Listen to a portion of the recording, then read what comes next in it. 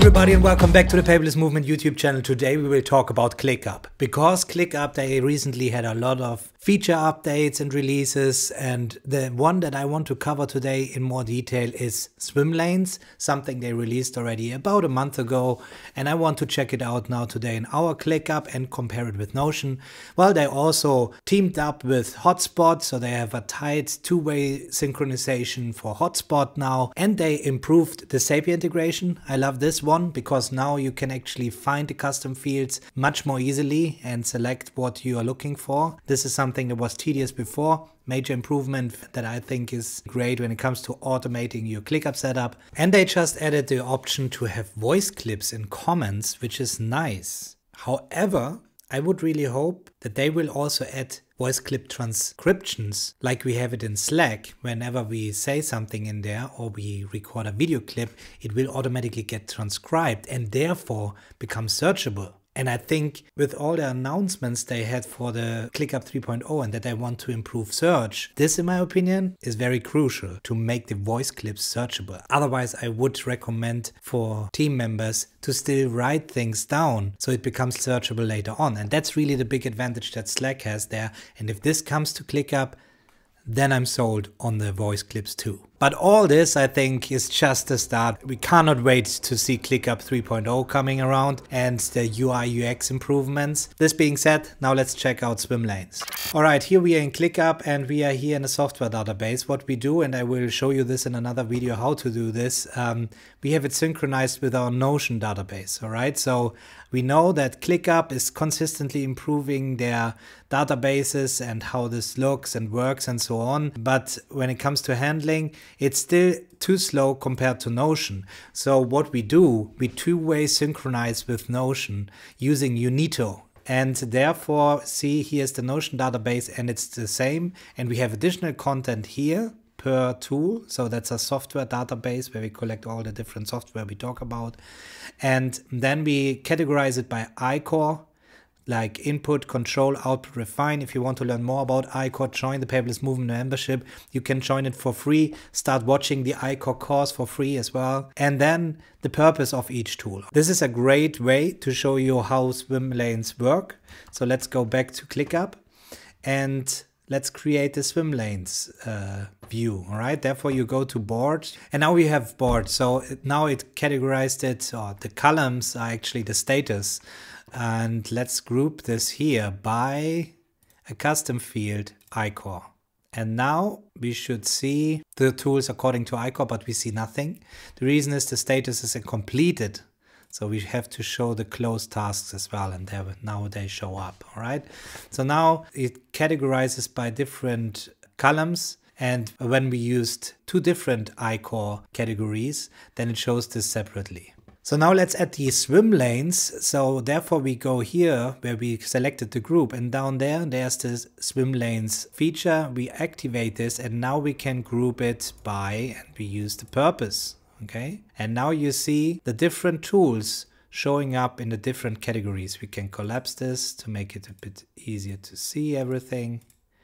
And there we see it's called tasks. Again, I really hope they will improve and go more into a database thinking on ClickUp rather than the task thinking, because this way we could really build proper databases and use this knowledge management of the databases inside the tasks, something that we do already inside ClickUp. So you see on the side, there's our ClickUp setup, something that we are working on. There will be a course. So if you're interested in this, again, you can join us for free. So now, for example, I can go to note-taking, and in the control part of note-taking, we find these tools. So in the input part, things like that. And now I can take it and drag it around.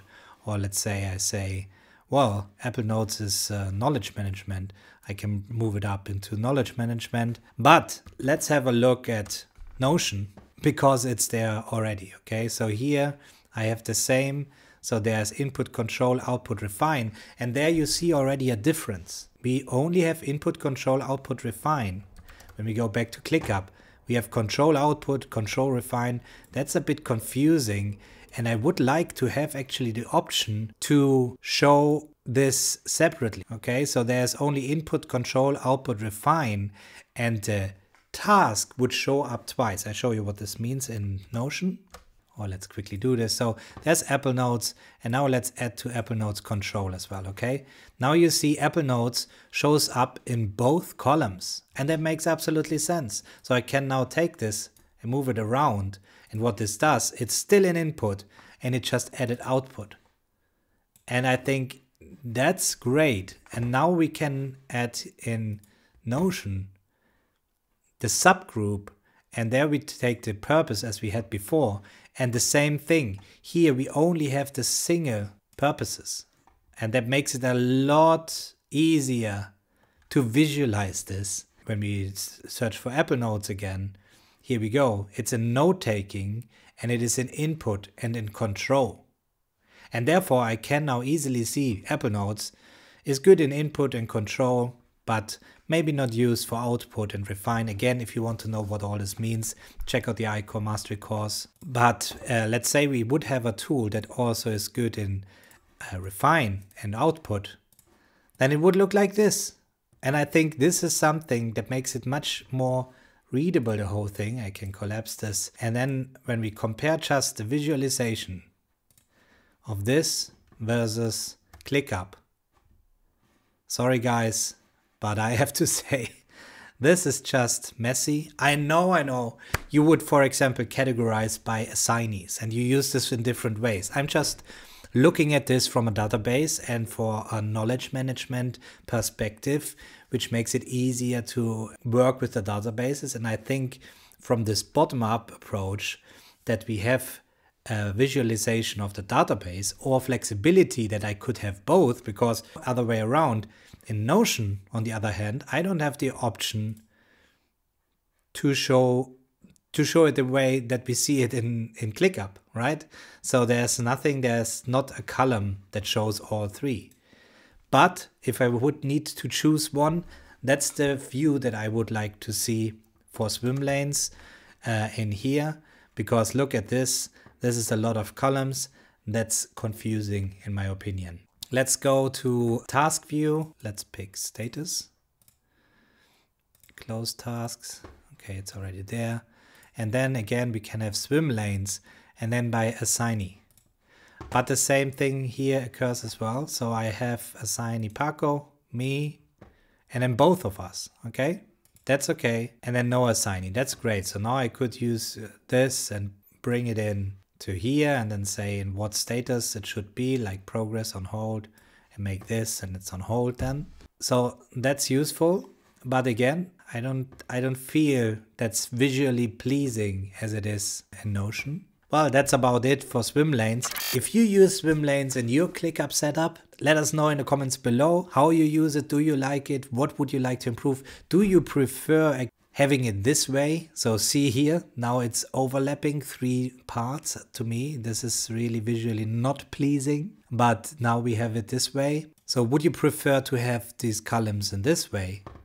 Or would you prefer it the Notion way, where we have only the one and then it's appearing in the different columns? Or something that I would prefer, being able to have the option to switch. So if ClickUp actually gives me the option now that I can have it the one way or the other, obviously this would be preferred. If you want to learn more about ClickUp, make sure that you follow this channel and join the Paperless Movement membership, because there's a lot more to come when it comes to how we use ClickUp inside the Paperless Movement. And if you liked the video, give it a thumbs up, share it with your friends, and I'll catch you up next time. Everybody